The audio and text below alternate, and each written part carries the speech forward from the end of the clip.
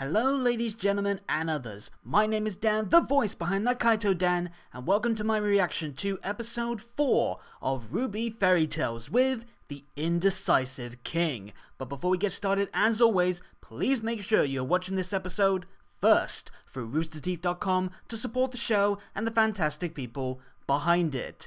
It is time for another Fairy Tales episode, and probably, in my opinion at least, one of the most important ones that we're going to see in this short series, because as I'm sure you'll hopefully know by watching the episode again first on roosterteeth.com, there's an item in this story that is more than likely going to play a very pivotal role in the near future for the main series. We'll talk more about that in a sec.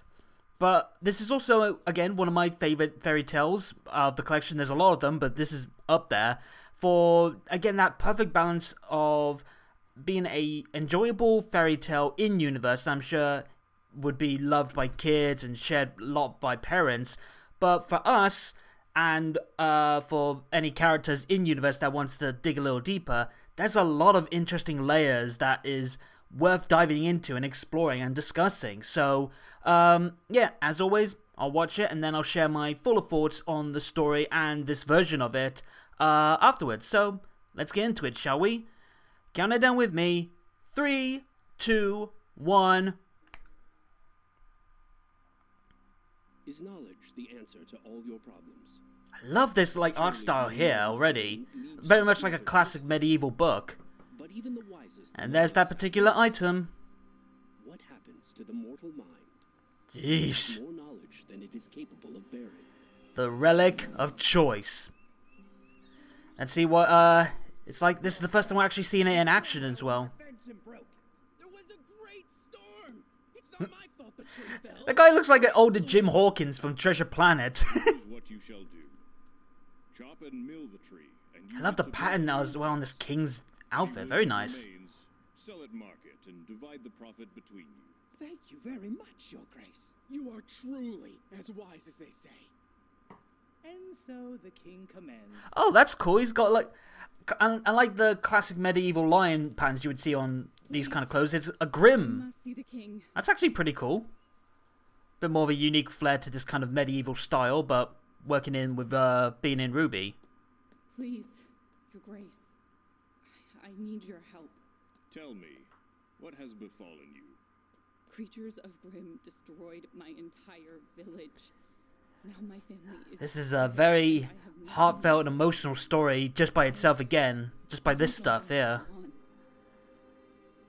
You must keep living. It's important. As you have nowhere else to go, please show her to one of our many empty rooms. She may stay here as long as she likes. Yeah, in many circumstances you just need to, as Monty would say, keep moving forward. Keep on living. Ooh, straight flash cut there to later on. Ooh, okay. That's an interesting design for this guy. Your Grace, your wisdom. It's making me think of the God of Darkness. With like the curved horns. I think he had the same one as well. I wonder if this is actually meant to be the God of Darkness. How special it is. You must put it on. Ooh, very sinister. Sure, I'll trust you, random, mysterious cloaked stranger with a crown. Let's see it in action. Oh boy. I love the light flashes going around all over the place, like fighting on all sides. Ooh. Well, where'd he go? Where's that man? Find him. Damn, they just went off like a shot. If he was ever there to begin with. I wonder, she should have seen him, surely, unless he, like, vanished. So yeah, that's the first time we've actually seen the Relic of Choice in action, so to speak. Your Grace, I have fallen in love, but he is very poor. This is, I think it was the father disapproves. Should I think it was the father in the original story, so this is the daughter this time. Okay. True love is a rare and wonderful gift.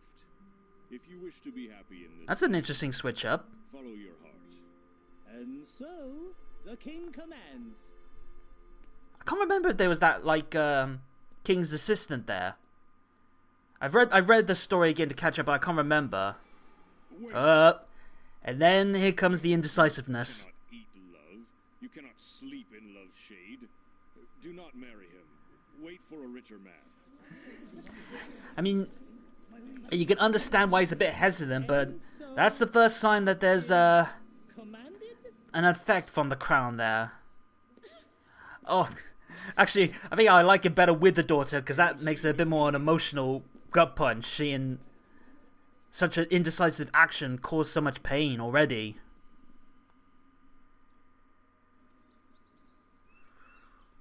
This is very good. I'm liking this. Is she a faunus? Why has the king closed his gates to his I just noticed she's a faunus. Who are they? That's interesting. I can't remember if that was in the story as well. Might have added that in. So he has summoned the wisest in the land to solve it. You're gonna need a lot more than some of the brightest minds.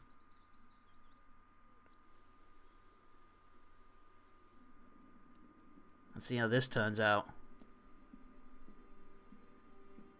You're seeing some of the grain effects, so you can already start to see the crown starting to affect his like well-being as well, not just like his mental state. Remember, Your Grace. And the fact that he can't even remember her, Now it is my and I turn. can't imagine it have been that long Please, to forget. What torments you so? No, I cannot. It is far too great and terrible. Clearly enough to make him feel all shaken. Share your burden with me. Let me wear the crown so I may understand. Again, I'm loving the emotion in this as well. It's not just like the added context layers. It's like this is a really charming story.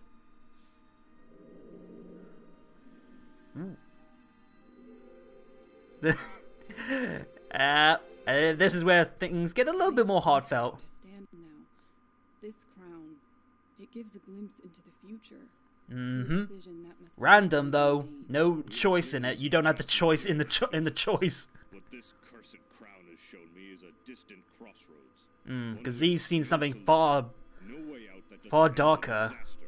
But it is in the future. and that's why he's so indecisive. He's thrown off. He doesn't have an answer, and it's Find the right answer. rattling his brain. That is no gift at all. If you only concern yourself with the future, you will miss the good things right in front of your eyes. True that.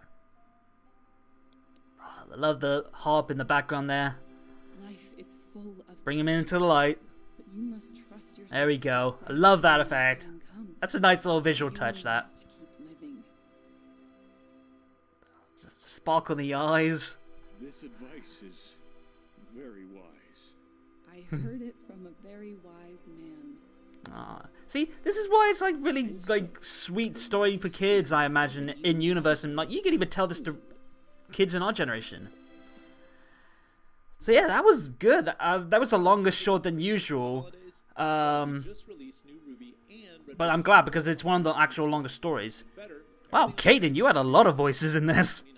So click the box below. I'm not too familiar with the king and the widow, but yeah, that was really good. I'm glad with how that turned out. There were a few changes in there I noticed from the story. Like again, the daughter this time was asking, not the father, about following true love or following the father's demands. I can't remember again if the book had the widow as a faunus, but that's a nice touch either way. So yeah, that was the first time we are seeing the relic of choice in action. It makes you see a vision of the future, a choice that you will have to make.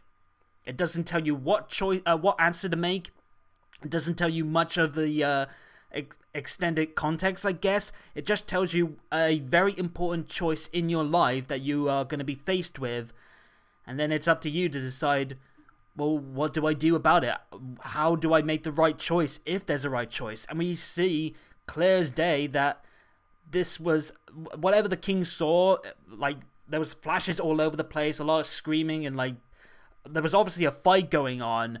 So the implication there was like he was faced with a choice that could save lives maybe, but he felt that it was a choice where there was going to be losses no matter what. And as a king, sometimes you will be faced with those choices, but I imagine that was maybe the first time he was given such a severe choice on his shoulders. And there's that classic phrase, you know, heavy is the head that wears the crown.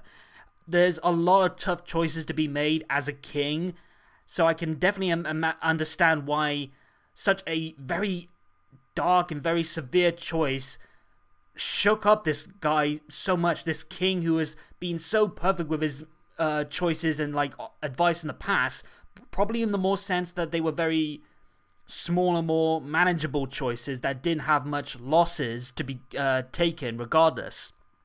And then by comparison, the widow got a very important choice of her own. Obviously, marriage is a big choice to make, but there was no consequences there, and that's the interesting thing about this relic.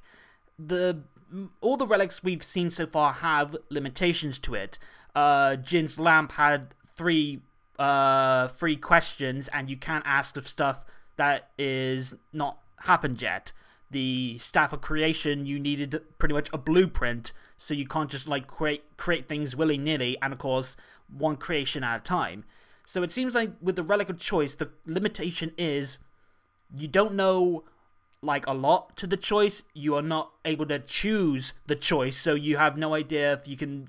You're not able to say, oh, can I wear this and figure out how I'm going to be able, for the heroes I guess, if any of them wear it and try and figure out how do we defeat Salem. You can't get that kind of choice. You can't get a choice of how do we overcome this very tough decision. You are given a choice, and it's up to you to decide how to figure it out. And there's going to be a lot of implications about that in the future because of who could wear it. Salem, if she wears it and she does end up with a choice that could affect her plans, how will she react to it? Will she go more confident, feeling that her choice, her fate, her destiny is going to come true to destroy the world basically and end her curse? But depending on the choice, she could also have something that completely screws over her plans, and she becomes more volatile, more reckless and dangerous because she feels now that she has no plan, so she can just go off the handle. Any of our heroes, they could be faced with some tough choices that can affect their mental state. And then there's of course the interesting element that right now we have no clue where this crown is.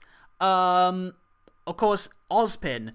This is interesting as well because this is his relic. He was in charge of the relic as the headmaster of Beacon and the leading figure of Vale. But he's also the one that has apparently hidden it away where no one will be able to find it. It's not at Vale apparently. There's a lot of theories about that, like maybe tied to Glinda as well. But a lot of people, there's a lot of opportunities there for wearing the crown, but also just trying to figure out where and how to get it. And I think it's interesting as well, like how this plays into effect with Ozpin himself, because he is a guy who has lived many, many lives now, rattled by choices. His choice to go back to Salem after dying, after being reborn, I should say. The choices to fight and the choice to withdraw. The choice to bring in certain other people to make them as maidens. The choice to give out his power in the first place as the wizard. He is someone who is, like he said in like Volume 1, I have made more mistakes than any man, woman, and child. I'm sure a lot of them have come from his choices. So I'm wondering, has he put it on? I'm sure he probably has, just out of interest and knowing the power, but obviously not knowing the full extent to it until he wore it and almost faced a similar situation like this king. In fact, that's a question. I wonder if that king that we saw at the start was a previous life of Ozpin. Like, I'm not sure if it was maybe the warrior king of Vale or just another royal that Ozpin was reincarnated into. But I wonder if he, in like trying to figure out the choices of how to defeat Salem, he was wearing the crown at that time, and it almost got to the point where it killed him, or maybe it did kill him, and then the reincarnation took on its next step. There's so much to talk about in terms of that crown and like its impact on so many future choices to come, and just the fact that it's the choice crown, Ozpin, guardian of it. he is being driven by choices so much. And like he was also like discussing in the short, like there's like a very thin line between like heroes and villains, good versus evil. Sometimes good intentioned people make bad choices. Look at Ironwood. He is a guy who, no matter what you think about him, he was trying to do what's right for the world, but mix it up with his personal trauma, his stubbornness, his unwillingness to let in other people. That doomed him. The king in this show kind of almost went the same path. He was reclusive of everyone else that needed advice, and he turned away anyone who could have given him some advice because it wasn't giving him the answer that he wanted. And in the end, the advice that was given to him, even if he wasn't actually wanting it, it did help him in the end. So you just think, man, if Ironwood just was able to let down his guard and actually absorb and take heed that he's not always going to have the right answers, but maybe someone else can, God, how things could have changed. But yeah, this was a really, really good short. Again, it was the longest one so far, the longest fairy tale. And I loved how it turned out. The visual stuff as well, like again, I was talking about the lighting, the visualization of the crown and its powers, the designs of the characters, very good stuff there. Again, I love the medieval switch-ups with like the grim on the clothing. All of that was very good stuff. Tops as well to the voice acting, very heartfelt. So yeah, good stuff overall. Next time though, we're going to be discussing a familiar fairy tale, but one with some new layers that maybe some of us aren't ready to experience just yet, but will really take a new perspective on a certain character. But that's next time. For now, let me know what you guys thought about this episode in the comments down below. And while you're at it, hit the subscribe and bell buttons and tick the notification box to make sure you get every new video from me as they drop.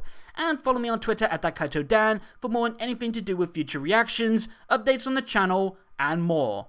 But until next time, have a good day or good night, and peace out.